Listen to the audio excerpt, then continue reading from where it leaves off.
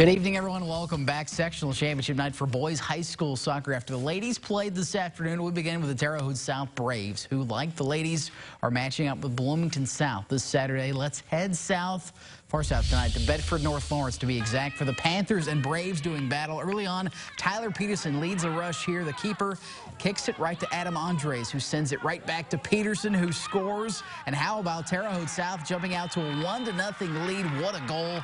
Now 10 minutes and 20 to go. How about Brock Barger? A rainbow shot here. This one beats the keeper as well. A huge insurance goal for Terre Haute South. They are up 2-0 as Terre Haute South wins the sectional 2-1 your final. It is their first soccer sectional title in boys in 5 years as they finally get the Bloomington South burden off their backs. Our Omar Tello cut off with the Braves after their big win.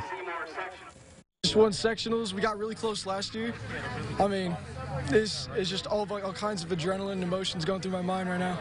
It was our revenge, kind of. Just we were ready, and we beat them in regular season. We beat them again here, and we worked hard for this. We didn't underestimate them. They were a very good team, and we're just ready to take it to regionals. I mean, I worked so hard for this my whole high school career. I've been a 4-year varsity starter. I've wanted this so bad every single year. We've come close almost about every single year we've been out here, and it just feels amazing to get my first sectional titles I've ever had in high school. So. Our defense is our heart and soul of this team. I mean, I've got 5 seniors back there, including Cade Klein in goal, who I've always told them that if they can keep the other team to 1 goal, we have a chance of winning, and that's what they've done for us time and time again, and they did for us tonight.